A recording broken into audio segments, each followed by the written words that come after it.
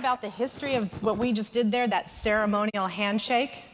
After all, it actually goes back quite a long ways, but we really don't think about it when we do it much, do we? We stick out our hand and we pump it up and down, touching a stranger. That's kind of funky, isn't it, when you think about it? Well, it actually goes back to about 70 BC. And evidence of it is in ancient Greek and Roman art.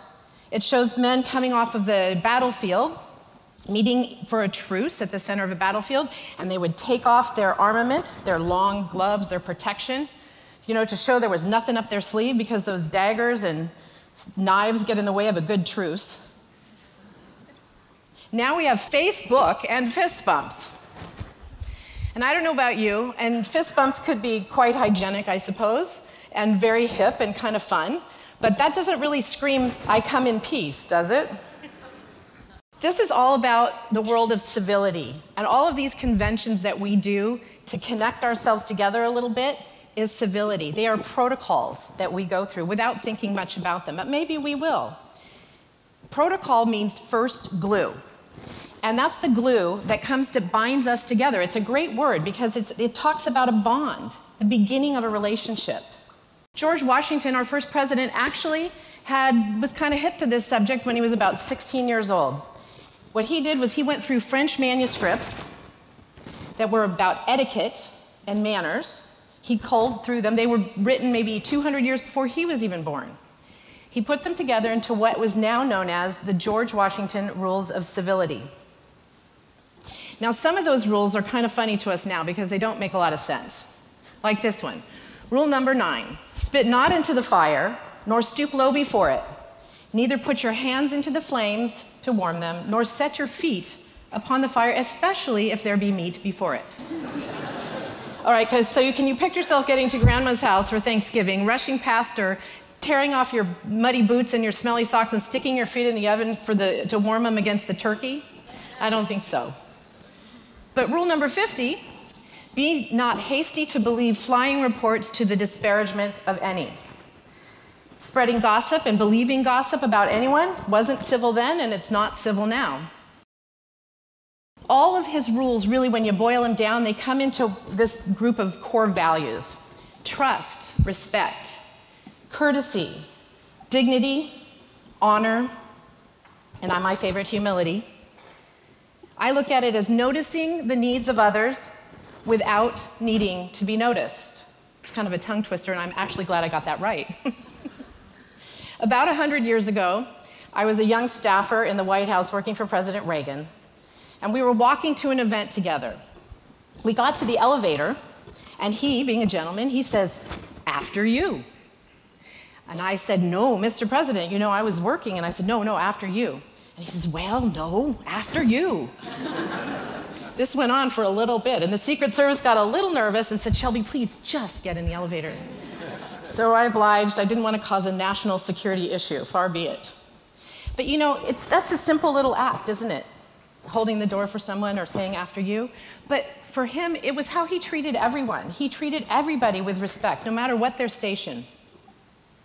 Not too long after that, he found himself in Geneva, Switzerland, talking to the then General Secretary of the Soviet Union, Mikhail Gorbachev. It was these two huge countries facing off against each other about nuclear proliferation and disarmament. Big stuff. Very shortly into their conversation, President Reagan decided that they needed to have a better rapport.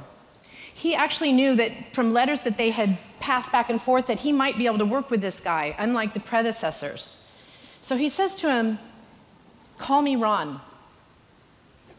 Pretty simple. This is all big, heady stuff. Call me Ron. Let's go take a walk. So instead of facing off against each other at a table with all their staff next to them in these big power plays, instead of two heads of state, instead of two arch enemies, they were two men who were starting the beginning of a friendship, and they would walk through the garden side by side, going in the same direction.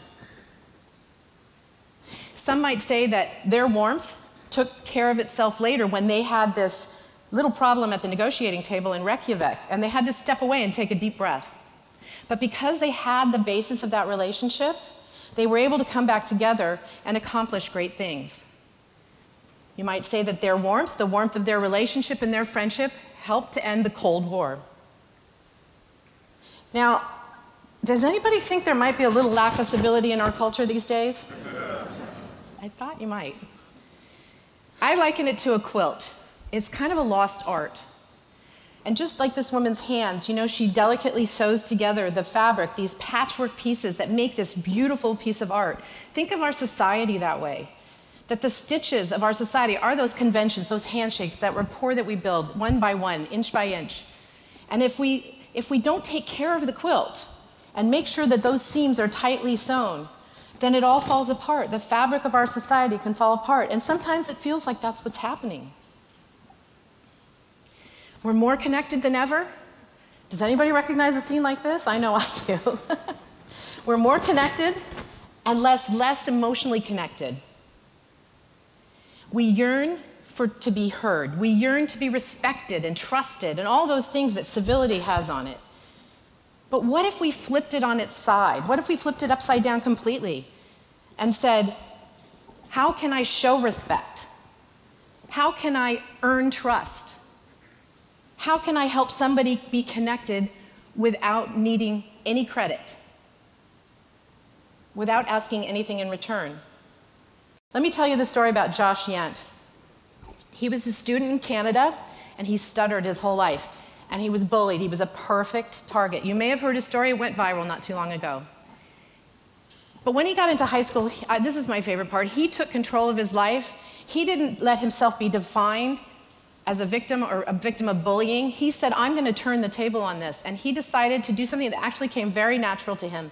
He went to the front door of his high school, and he held the door the first morning of school. Greeted absolutely everybody who came in. The next day, he did the same thing. The day after that, the same thing. And pretty soon, people started to look for him. Very soon after, they started to look for him and greet him, and it became this camaraderie, and he became named the doorman. They loved him. His school loved him. The community was affected by it. There was this great ripple on this great fabric of their society. And other people started doing random things, small acts of civility in their community. It became a happier and better place. You know, it may not be world peace that we can solve here right now. It isn't just about kings and queens and prime ministers and presidents, though. It's about you and me and Josh. And we can do the smallest of things to make a difference in somebody's life. Just think, maybe today, we can leave this place, we can hold the door for someone behind us, give them a wink, maybe, or a smile, and say, after you. Thank you.